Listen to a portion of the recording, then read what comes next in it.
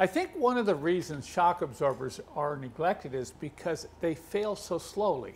They don't scream at you like brakes. They just kind of get worse and worse and worse over time. I like to replace shock absorbers maybe every 80,000 miles. Most people would push them to 150 or more. And that gradual failure does affect safety. I've already mentioned this.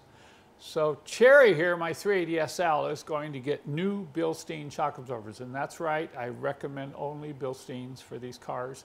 Remember, these are not high-performance sports cars. If you wanted to turn one into one, you can. But if you're just making this a cruiser, like I'm going to with mine, I'm going to replace with Bilstein. I think they're the best out there for these older Mercedes.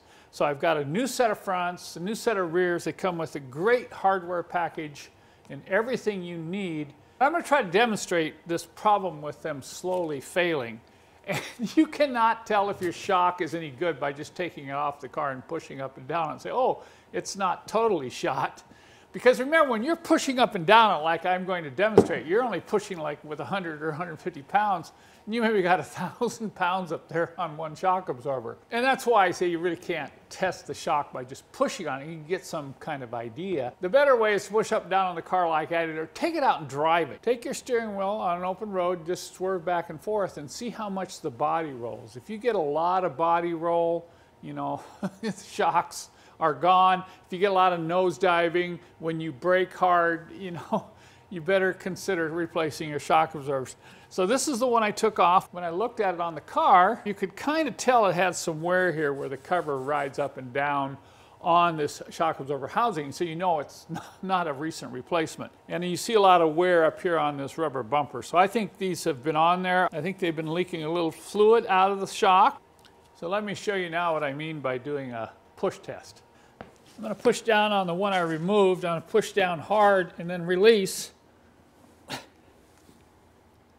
Notice how slowly it comes back. And I don't really have to push that hard. So if you took this off the car and tested it, you might think, wow, this shock absorber is okay. Well, if you compare it with a brand new Bilstein, I'm going to have to really lean into this to push it down.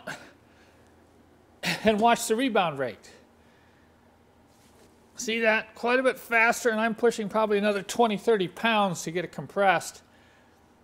So that's a good example. You just can't test shocks by pushing up and down on them. But you'll really notice a difference when you put new ones on and get out and drive the car.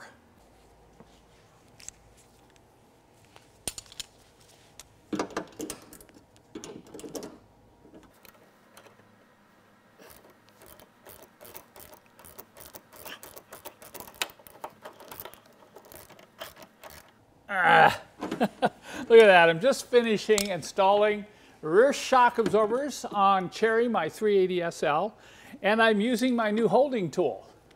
You know, this is amazing, and we couple this with a special socket that allows you to put this holding shaft right down through the center of the socket.